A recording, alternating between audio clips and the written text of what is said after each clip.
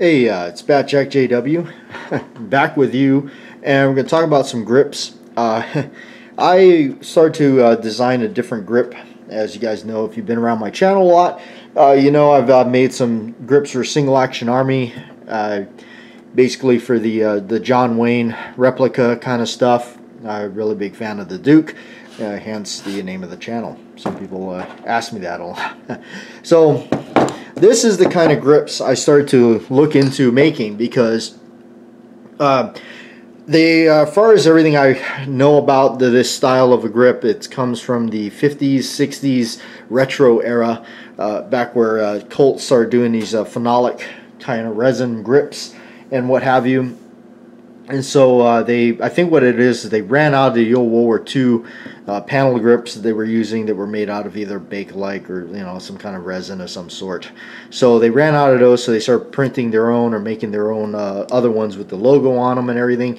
So I always wanted a set. And what they are, they're kind of like, I've heard them use this term as Colt wood grips and stuff like that. So they're usually a kind of a marbling of colors. They got like an orange marbling going through them, and along with the brown and whatnot, and you got going on there. I went on, you usually see them in eBay gun shows and stuff like that. When I pass them off or pass through them on gun shows and stuff, people usually want a pretty penny for them. I've seen them upwards of $50 and more at gun shows. What really got me started with this was because when I was on eBay and I was trying to get a set, really to look at a closer look, because I actually don't have a real set. That auction went for $161. That's no kidding, and they were something very similar to this. So I said, okay, that's it. My thinking cap went on, and I said, I'm going to recreate this grip somehow. What you're seeing here now is that's the ones here on there. Now I've actually showed these in another video. Go and check it, called Resurrecting a Forgotten Grip, because that's just what I kind of feel like about these grips. They're almost forgotten in a sense. So I started in and started printing them out, just getting them out of the molds and stuff and making them. Different shading of orange going through them. Some of them not, a little bit different. Some of them with a little bit more color.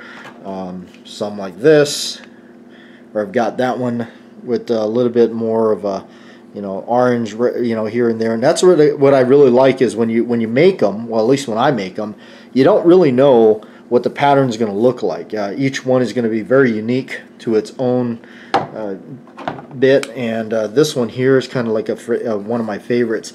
This one looks more like wood, really, but I like the way the colors are vibrant in it still, and all that. So really cool stuff. Get them right off of there. They stick on pretty good onto the gun. Unlike some of the other stuff I've done with these materials, is one thing I was really concerned with was how durable some of these things can be, or are they going to be. One was, are you going to be able to? Are they going to just shatter? It can take like a something like that. And I was concerned with, are they going to shatter or whatnot, So they've actually turned out to be a little bit of a different kind of a durability in a sense. They actually have some flex to them, which is kind of neat, because you can actually somewhat flex them. Not a whole lot, but you can see that. But it helps it with sticking onto the frame of the pistol and everything. So. But yeah, this is just kind of a project that I started to do, and as you can see, it made itself into quite a bit of pieces here. So that's just kind of what it is. I felt like nobody was doing a recreation really of this grip, that far as I could see, or all the research I did on it. Nobody seems to do any kind of reproduction of them. I had gone over to Triple K, I believe is the company. Vintage Grips, otherwise I guess known as vintagegrips.com, which was actually courtesy of Ken Hackathorn. I was watching one of his videos, and he was talking about these old resin type phenolic resin Colt grips, and I immediately jumped on over there, really in the height of getting this beautiful Colt commercial reproduction gun, pretty much a reproduction of that commercial gun. So I went ahead and ordered it immediately. They were like $70, I think, by the time it was said and done, and I actually ordered it in brown orange color. And what I ended up getting, which I thought this is what I was going to get, which was something like this with the marbling and the cool factor going through. And it's kind of weird because, like, on camera, it's really vibrant. It really, a lot of the colors are just, but it really is almost subdued in person when you actually see them. They're not as, but it's actually, the coloring on the video looks good because it kind of gives you an idea of what's going on. But when I got them, they weren't what I was expecting. They didn't have this marbling and stuff through it. They were just a solid orange-brown color, which was okay. I liked them. I mean, I don't regret buying them. I still have them, especially the price on them. But it wasn't really what I was looking for. This is, in the end, having to make my own is what I was looking for. So there it is. I mean, that's kind of the lineup that I did. Kind of created my own thing here, and as far as I know, it just seems like I'm the only. This is like the only way to do this or get one of these, other than paying a ridiculous amount of money per set on eBay or something like that to get them. I don't want to sound like all crazy or anything, but it's like I don't see any other company trying to do this, and which is a shame. They ought to try to bring it back. But I think maybe probably because it wasn't that popular, but I've heard of other people looking for them because they wanted to make, kind of throw them back on their commercial guns and kind of make it look like back how it used to look. So, and I was one of those people. Now I do my own. So it's a great deal of fun. I love doing it because I love seeing what it turns out to. It's like a box of chocolates. So anyway, enjoy yourselves. BATJAC J W. Thanks for sticking around with the channel, and thanks for being a subscriber.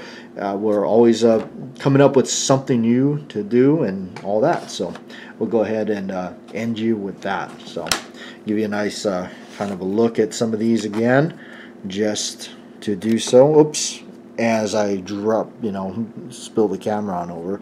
But one of my favorite things is really, I love how the tops, you can see the marbling going through, and some of them maybe not so much. Some are more subdued, like this set, which actually is I really like, because they're kind of just they hint at being there, the marbling, but it's not. It's more of a darker wood. And you got something like these right here that really I tried to say, well, let's see, let's go how much orange can we add in there, and that ended up that way. But you get something like that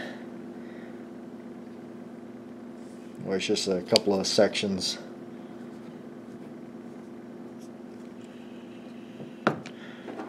or like that.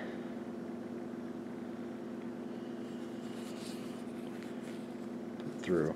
But like I said, when I was kind of on my way of bidding on that one, that I ended up like saying, well, there's no way, I'm not going to pay $100 for them. It's just ridiculous. And they shrunk, by the way. The originals would shrink over time. So if you're trying to buy an original set, be cautious of that, because they do shrink. The old original ones would shrink and they don't fit on your gun anymore.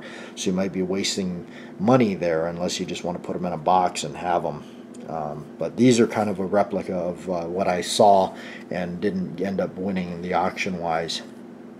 But anyway, I think I like them.